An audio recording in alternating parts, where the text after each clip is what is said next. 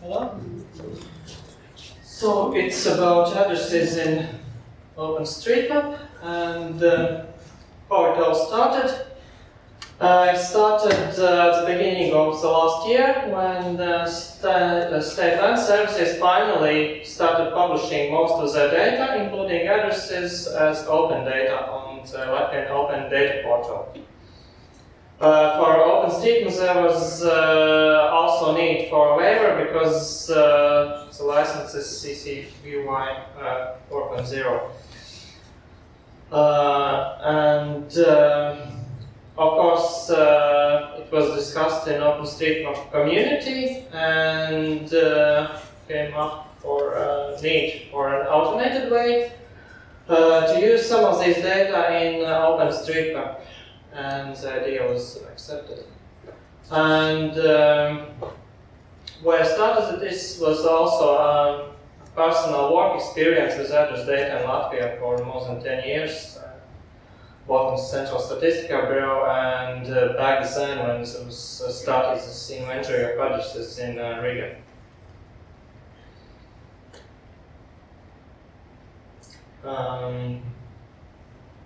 Well, importing data in OpenStreetMap is complicated. Basically, you have to follow this automated edits code of conduct. You have to discuss it with the local community.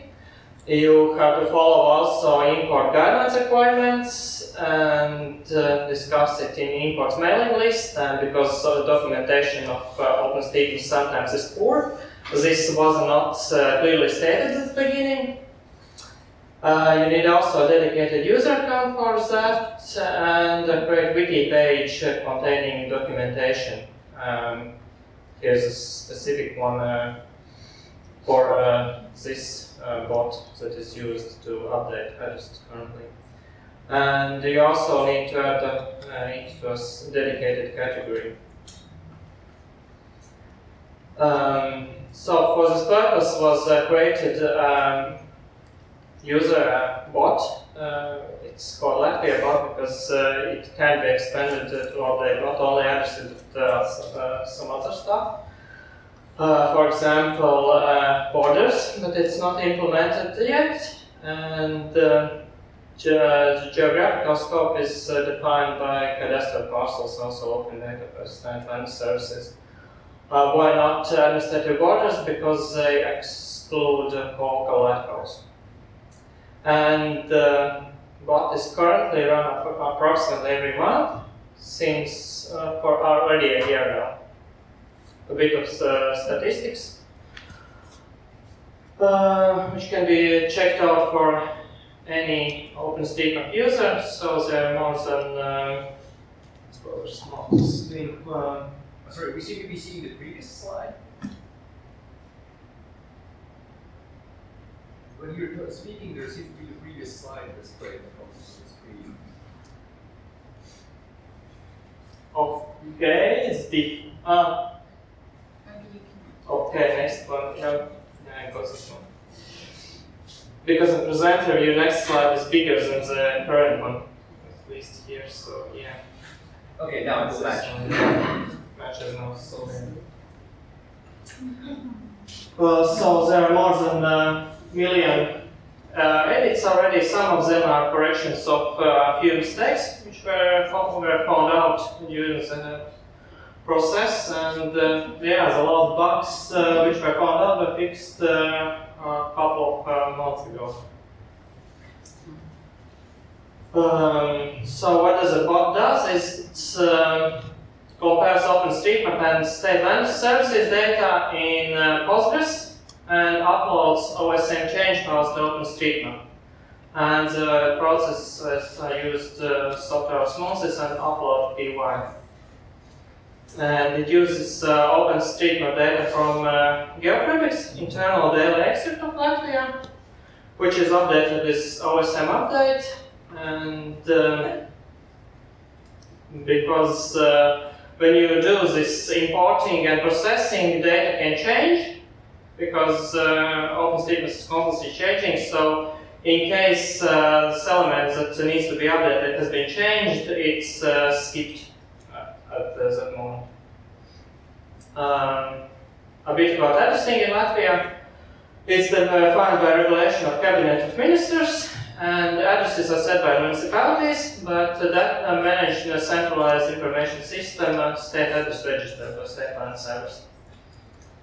And open data published are alternative, thus almost all existing OpenStreetMap address data that defined was replaced or removed. And there's rather common misunderstanding in people that think that the plate on the house means the address of the house. No, it's not so. It should match the one in address register, but if it doesn't match the right address is in address register, because there are many old plates you can place practically anything, and this is not the true address. It should match by the law, but it's not always the case. There's also example of one picture. This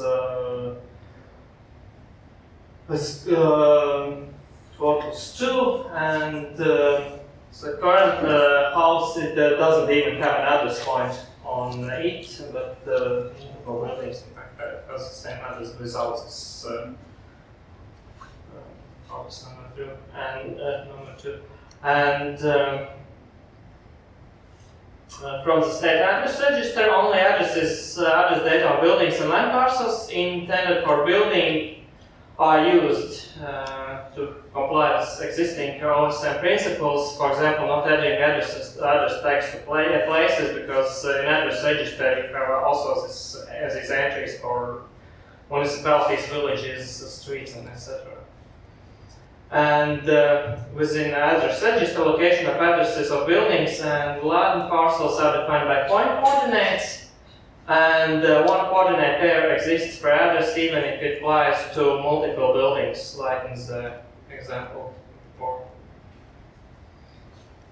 And addresses of all buildings and land parcels are also defined in state land service data in the state immovable property address information system, but currently only point-based data from state address register is used. Although at later stage it might be possible to set addresses for all buildings of certain type, for example residential ones, by using open data from that information system. So some tags were left untouched. There's our add unit. In general, it's used for ways, more common language polygons, if a building contains no more than one flat, and address is assigned to more than one building or building part. And also in some cases it's used for row houses. Also tags add doer, used for number of flats, which is used for example for some businesses, etc. And depend on address information given by them or survey. Also tag add flats. Flats are defined in the state address register, but there is no information through which door each flat is accessible and where those are located. And also tags add floor, which are used for some businesses and are not part of official addressing in Latvia. So these tags which are used by Spot is define city, country, municipality, logistic tag, house names, numbers, postal codes, street names, rural territories, also tag for address code, which is a new one. Linking with unique identifier in the state address register, because if you do any import using the original tags from the data source helps a lot. And also we added previous addresses, house names, house numbers, and street. The example of the previous address of a recently changed one in Riga. You can see the previous street name here. And the old address tags, there's a history of the usage, and you can see high spikes. It's beginning of this year, so this is data from Latvia. So, rather a lot from all the tags used worldwide. So use of any other address tags or tags that resemble addresses is not accepted. Such tags are removed by the bot. And there's also some more cleaning to remove name tags from buildings if they match house number or street plus house number. And there's also, if you're not interested in OpenStreetMap data, but for example you have a local database that you did your own address register before address register was open data, which is rather common in Latvia. So if you want to move to a state address register, you have to link by your address notation, by fields, street name, house number, etc. So if you use Postgres, you can use this procedure to adapt to your needs and save a day or two. Because in the open data of state address register, the previous address, it's everything in one line. So the process how we assign the addresses to elements in OSM. Basically, if it's added in one step, so this address is not assigned anymore in the next step. So the first one is adding address to the closest isolated dwelling, whose name matches and is located on more than 25 meters from the address point. And because the data quality of isolated dwellings is not so good in Latvia, and should be improved, so it's assigned only to nodes that the list place names database as a source. The next step is to add addresses for building polygons, both ways and relations, and polygon should contain only one address point. Next one is adding addresses for building polygons, ways and relations, and cases where a polygon covers more than half of building polygon in cadastral coding address point from which address is taken. And this is to assign addresses for misaligned polygons, for example, digitized from satellite imagery back in times when orthoprotocols were not freely available on that bit. The next one is adding addresses to address points, nodes containing only address tags. So the first one is when the address codes matches, so basically it's address points added previously. Next one is case when house name matches, and distance is not more than around 1 kilometer. And then it's case when house number and street matches is the same distance. And this second or third step, it's basically in the first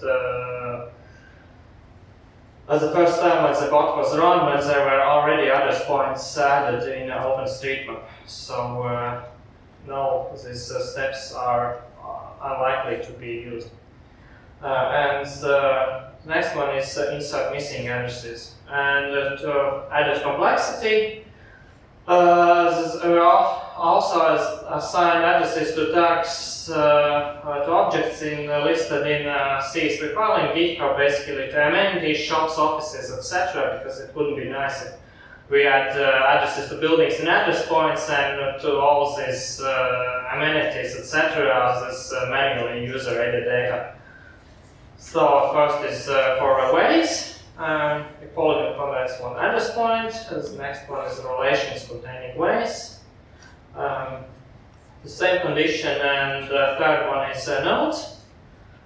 When address is taken from OpenStreetMap building polygon in the first place, where node is located. The next one is from building from the state immovable property cadastral information system, and the last one is the same but from a land parcel. So there are two common data quality issues. One is poor accuracy of geometry holdings, both in OpenStreetMap and in cadastre. The first one is poor digitization of buildings, likely from satellite data source, so it should be changed in OpenStreetMap just to draw the buildings correctly.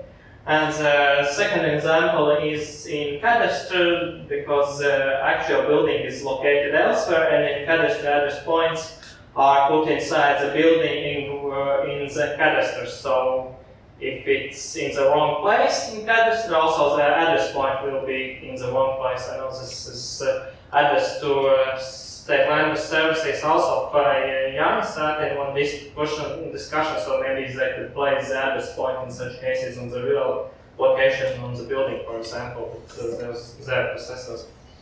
And the second quality issue, quite common, is that multiple address points are within one OpenStreetMap building. And the most common case is that multiple buildings or building parts are digitized as one building in OpenStreetMap, so you should separate it in OpenStreetMap. You can read more in the wiki. Also, as OpenStreetMap is a community, there's overpass query by another user that you can use to check these cases. So a bit example from block activity. So from last month, it's around 2,000 objects every month, and you can. It's a nice tool, OSM-chart.org, where you can visually see changes from every user of OpenStreetMap. And some other thoughts, if local community lies don't expect to happen globally, because when there was this need, marked out this need to add also to this imports mailing list, then, I didn't expect that, but okay. Also, a global community doesn't have an understanding of addressing Latvia, so you can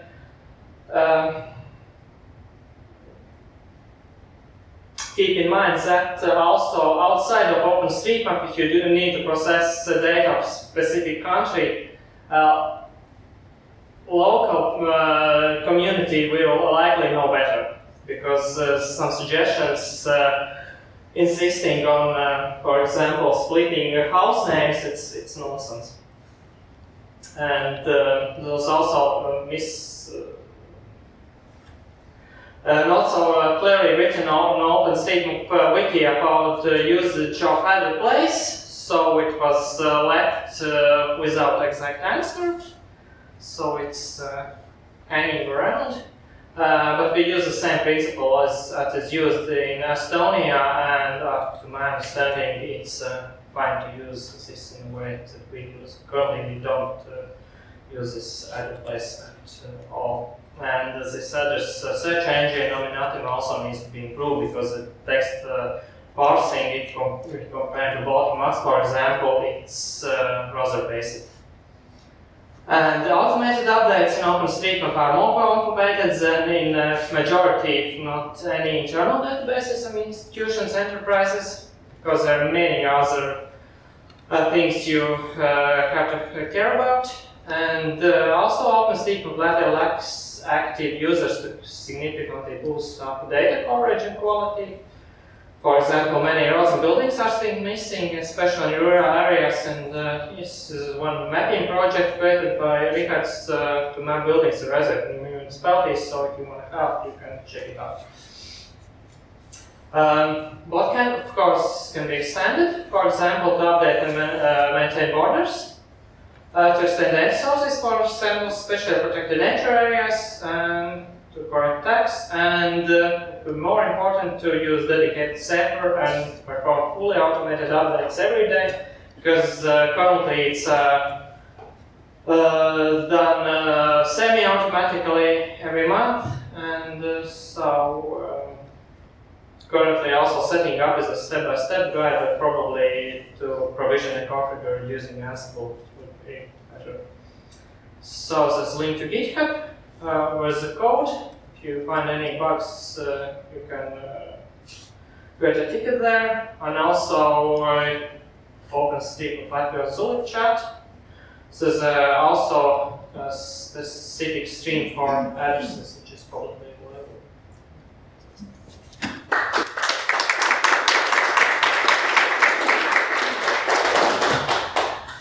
Thank you, Dāvis. We have several questions. I'm going to start with some of those shorter ones first. So you mentioned earlier in one of your slides that you have already mapped addresses. Earlier in the slide you described that you mapped to them. Another slide you mentioned that you delete or discard addresses from the survey. What actually happens? Do you map to earlier addresses, or do you delete or discard the addresses from the survey?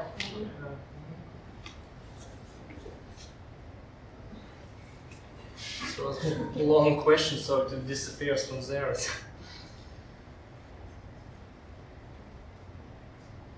sounds.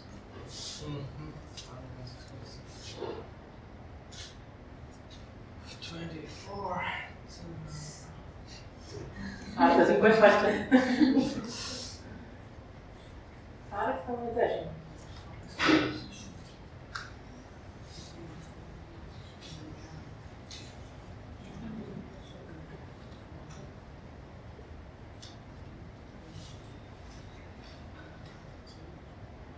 Okay, maybe I can rephrase it. Let's say that someone spots a new address, maps it, and it is not in this authoritative data set. What happens with that address?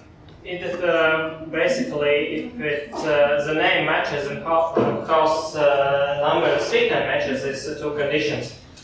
Then it will assign also address code and create proper entry in OpenStreetMap. It doesn't match these conditions. It will delete that point and add from state address to register the correct one. These steps 2 and 3 are still in the code and used. So in case somebody puts a new address point, which is not in a tag for building, but a separate node, then bot will use it if it matches the conditions. And were any mistakes detected in the official data set? There are always mistakes, but in case there are mistakes in official data set, you have to get in touch with state land services or municipalities that assigns the address, and it should be corrected there. It's not up to OpenStreetMap community to create their own addresses and correct the data. And in Latvia, can buildings have more than one address, and how is that handled? There are 4 cases in Riga, and there are multiple nodes on this building. It's added in wiki page, and multiple nodes are also up to around 300 buildings. In this case, there are multiple nodes on one building. But if in reality there's a building parts, you can separate them. Okay, and the concluding question is a little broader. What were some of the most common arguments against this bot in the community? You mentioned already one comment from Nomitan. Basically, this was only from global community, so locally it was accepted without any problems. And basically, the problem is started from a bad documentation of OpenStreetMap that didn't state that you should also address your idea in inbox mailing group. So it's not my fault in any way. And if you think that something is not so, you should take that into account when making some arguments.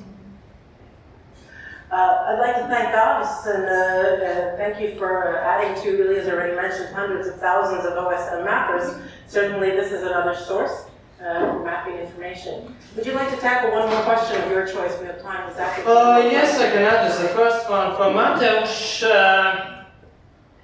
I disagree with that because addressing is a legislation. you can put up your own plate or something like that and state that this is an address. You can use some 30 years ago plate and say that it's not so.